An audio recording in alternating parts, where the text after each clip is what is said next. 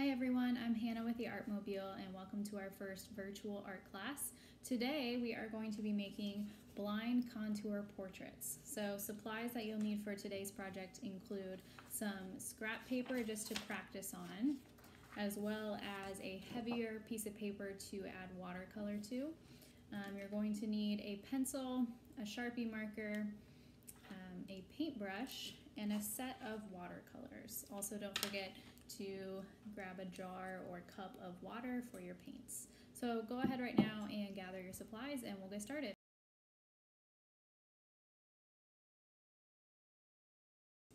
Okay, so the word contour describes the edges of a form. It's sort of like an outline, but with a little bit more detail. In this picture, you can see we have a photo of a hand, then an outline, then the contour line. And here's another example. We have the subject, the outline, and the contour line. When artists create contour drawings, they must study their subject very closely.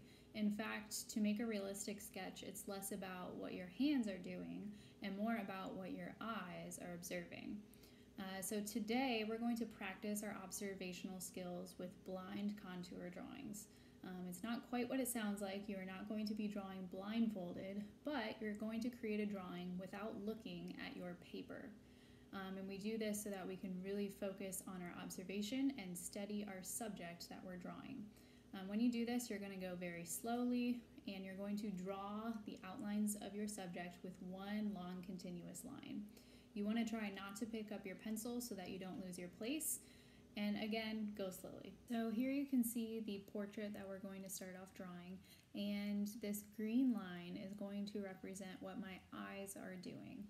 Simply moving around the portrait, trying to capture every detail. And as I'm observing this picture, I'm going to try to copy what I see with the movement of my hand and my pencil. So as I said, go slowly. Try to capture all the little details: eyebrows, eyelashes, nose, mouth, chin, ears, shirt, hair, and try not to lift up your pencil. This will help you to keep track of where you're at in this drawing. It's definitely a little bit of a brain exercise. It takes a little bit of practice to get used to. Also, don't be afraid to draw big. You want to use up your entire page if you need to.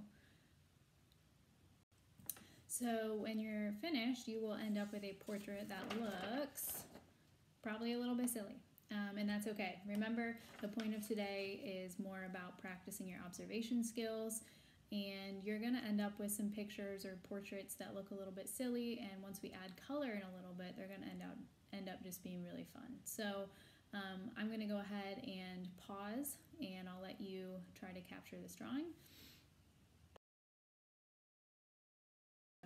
Okay, so once you've completed your first portrait, you can go ahead and try again. Practice makes perfect, so here is your next drawing. Again, use the same techniques. Go slowly, don't lift your pencil, and don't look at your paper. Go ahead and pause your screen and work on this next one. All right, now we're going to just do one final practice portrait before we start on your heavy paper. So again, draw nice and big, use up your page. Don't lift your pencil and try not to look at your paper. So now that you've finished with all three practice drawings, you can have a look and see how you did. You may or may not have improved as you went along. Here are my three. I'll just share with you all in a row. It's a little silly, and there's my last one. So next thing we're going to do is create another drawing just like we did before, but this time it's going to be on your heavier watercolor paper.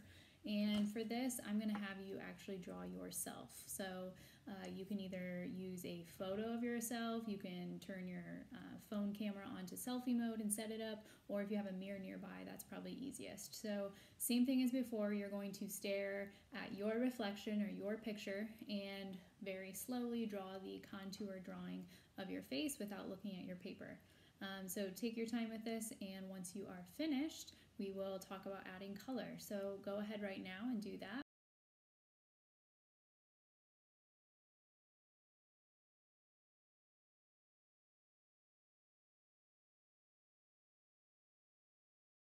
So I finished with my first self-portrait blind contour. It was pretty small on the page, so I decided to add a second drawing going the other direction. So feel free to do more than one. Also, you don't have to do a picture of yourself. You can draw someone else in your family or someone else maybe that you look up a picture of. So fill your page with at least one blind contour portrait. And the next step is going to be using your Sharpie marker to trace over the lines that you've already made. Now, if you want to eliminate some of your lines, you don't have to trace over every single thing, but try to stay true to your blind contour portrait. This isn't necessarily the time where you have to fix your drawing. Remember, they're not going to look realistic when you're done. They're more abstract. So use your Sharpie marker to trace over all of your lines, and then if you have any extra pencil marks to erase, you can do that. The next thing we're going to do is add the watercolor.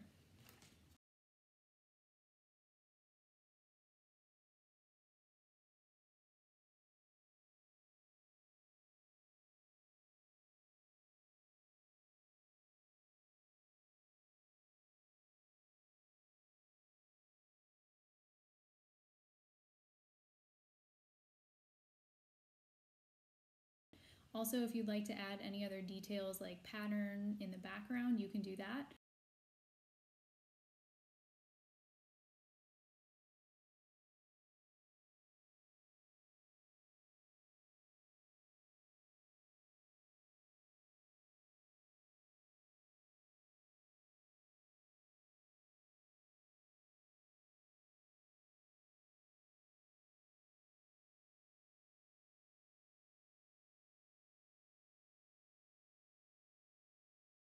So to use your watercolor set, you'll need, as I said, a paintbrush and some water.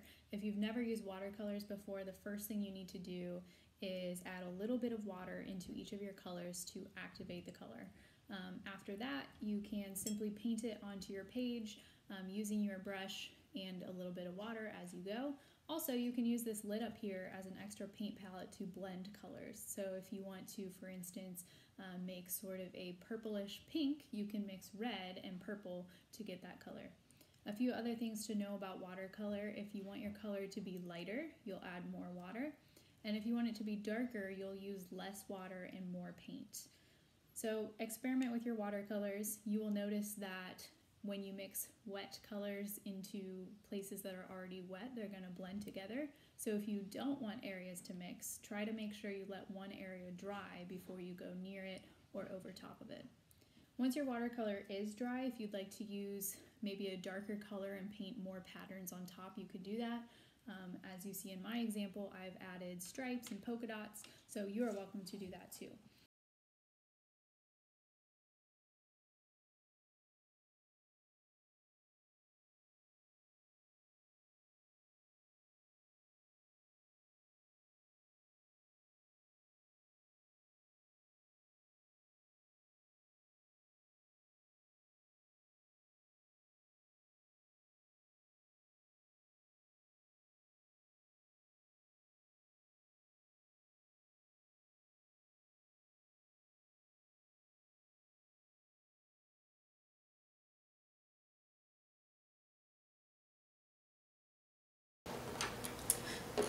Alright, just last thing I'm going to do is paint my background, and for that I'm going to use a bunch of this green color.